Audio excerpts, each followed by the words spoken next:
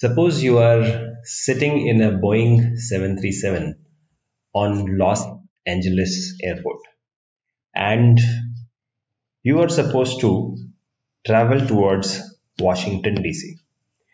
Now please look at this particular map very carefully.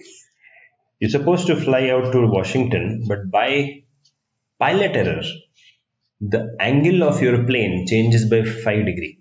Okay. Now here the fun begins.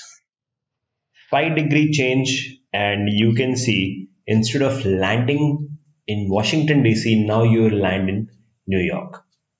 Now the difference in between, the distance between Washington and New York is actually 367 kilometers or 500 miles roughly. So 367 kilometers. That's the difference between Washington DC and New York. But a 5 degree change at the beginning of your journey can send you miles apart. And that's the exact message I want to give you today. Wherever you are in your career, a little bit angular adjustment in your direction can lead to the right destination, or it can create havoc in your life and career. I have seen so many lives being burned down because of wrong direction.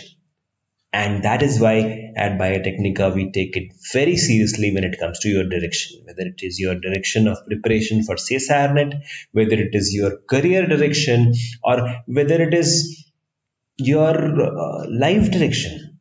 All are very important.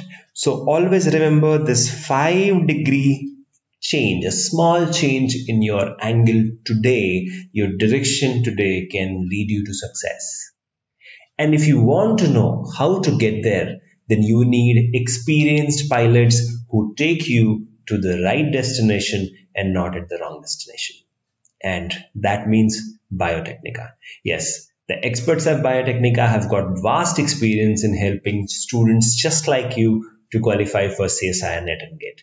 So if you are looking for the right angular adjustment to your preparation, if you are looking for the right tools, the right study material, right test series, and the right guidance, then come join Biotecnika, because this is where magic happens. This is where we show the right path, right direction to all our students. Thank you so much for watching this video. I'll see you in the next one. Till then, take care.